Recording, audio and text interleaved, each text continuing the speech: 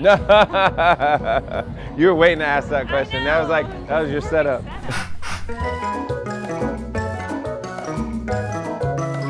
Yeah, well, Kanye had a lot to do with it. He was an aspiring young producer who had come to New York from Chicago, and he was the roommate of he was the cousin of my roommate from school.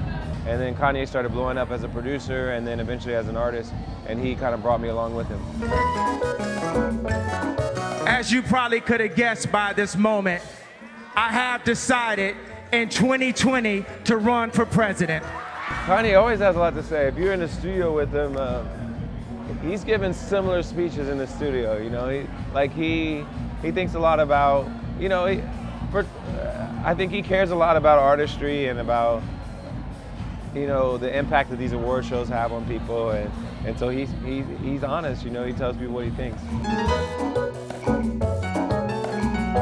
No, you were waiting to ask that question. That was your setup.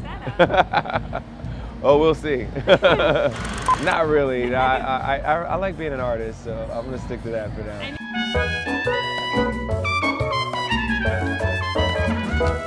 Yeah. I was a little embarrassed by that, but you know, we had a little too much to drink that night.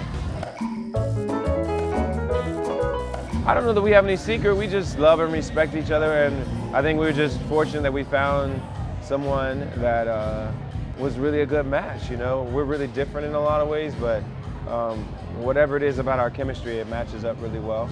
And I think if you have that, that's a great start, and then you just have to have that commitment to making it work no matter what. Even if you have troubles or arguments or whatever, you just have to be committed to making it work. But we got a long way to go. I was with my family today. My aunt, she buried her husband she had been married to for 29 years, and so I really respect people that are able to keep their marriages together for so long, and so hopefully we'll be that kind of couple.